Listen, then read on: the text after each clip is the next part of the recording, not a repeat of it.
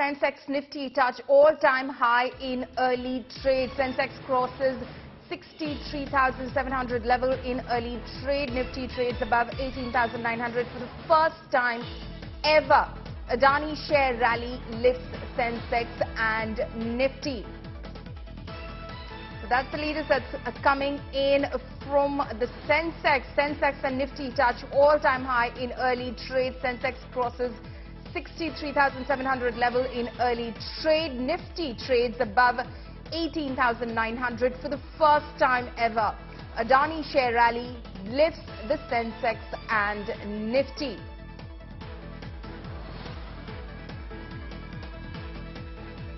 So good news there for those, of course, who are invested in the stock market, because the early morning the news is that the Nifty is trading above 18,900 for the first time ever, that is, and the Sensex has crossed the 63,700 level in early trade, and it's all courtesy Adani share rally, which in fact is expected to have lifted the Nifty and the Sensex. Sakshi Batra is joining us over the phone line for more on this. Sakshi, break this down for us. Good news from the stock market? Absolutely good news. You know, we've been waiting for it for a long time. The Nifty made 5 failed attempts before, attaining this all-time high level today. 18,908 in today's trading session. It has crossed the previous record high of 18,887 that was seen on December 1st of 2022. It has taken 142 trading sessions to touch this new record high.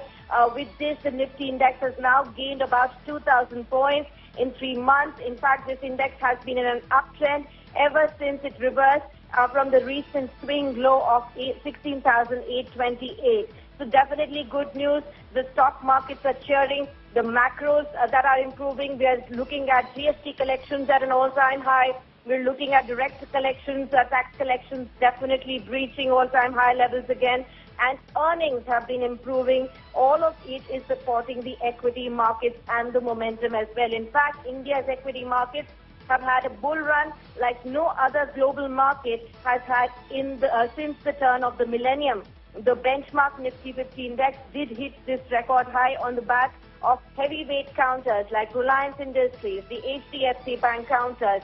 All of these counters really supporting the index really at these levels in today's trading session. And definitely in 2023, we've surpassed most of the other global markets, the US market and the kind of returns that we've given so far. Right. So we've seen in the last 8 years period as well, the Nifty 50 has really superseded the Dow, the Nikkei, the DAX and the S&P 500 all across the globe. So we are definitely better.